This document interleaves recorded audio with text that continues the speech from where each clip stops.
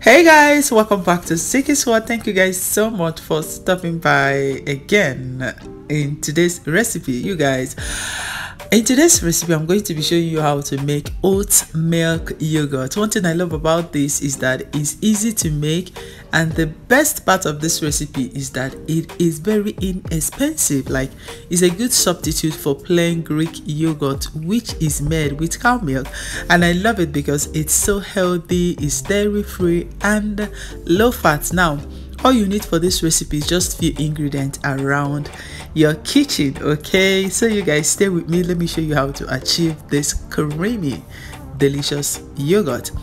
So the first ingredient I have here is my Quicker Oat. I've not tried using steel cut or any other oats, but this is what I have in my kitchen, which is the Quicker Oat. So I love using Quicker Oat a lot, so this is the one I will be using. So you guys, let me show you how you are going to use this to achieve this oat milk yogurt.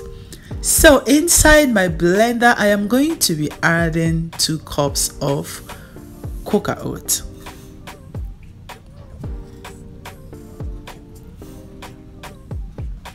Now for this, we don't want this oats to be so slimy, so I'm gonna be using cold water.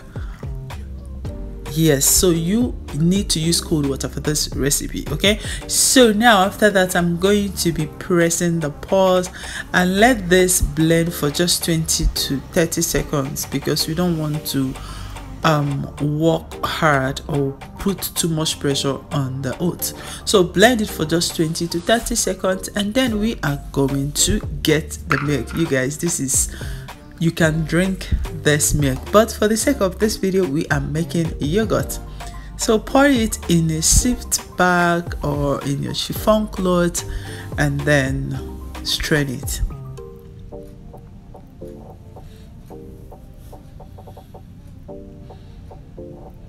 For your sifting bag, you can get it from Amazon, but for this one I got it from Nigeria. My mom sent it to me.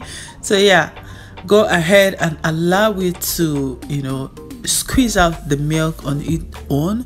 Do not put pressure on the milk, because the more you put pressure on the milk is gonna be slimy, and we don't want that. Just gently press on the chiffon cloth so that it will extract the milk.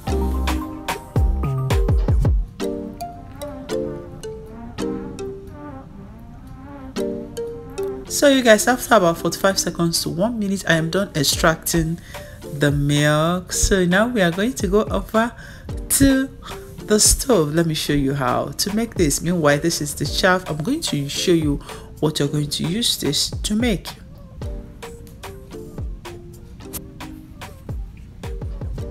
So guys, now into the pot, I am going to be pouring in the milk. You guys, look at how creamy this milk is. Look at that.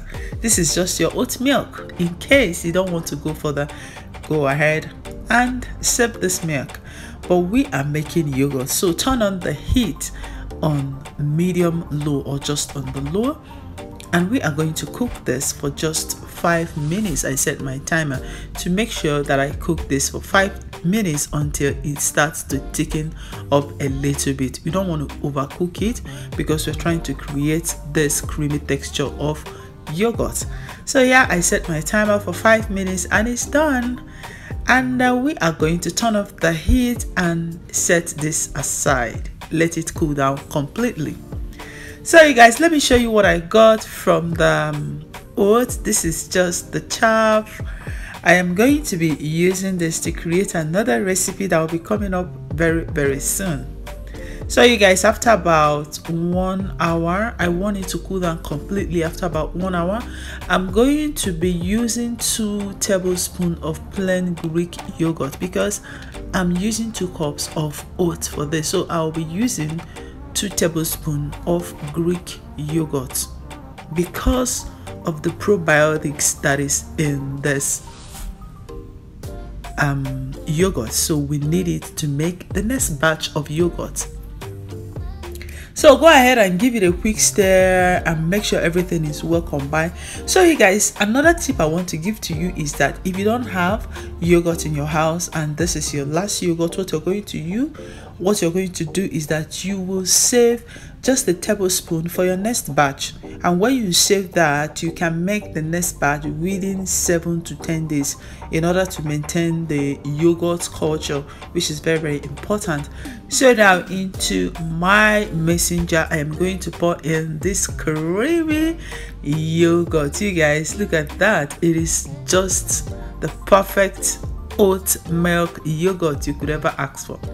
So go ahead and pour in everything in your mason jar, and then I will show you the last thing we're going to do. If you're still watching up to this time, thank you so much.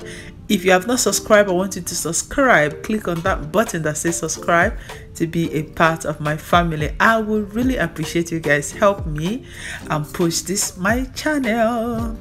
So you guys, we are done with this. Go ahead and cover it and set it aside in a warm temperature or anywhere warm around your house. So I feel like putting it by the side of my microwave. You can go ahead and put it in your oven.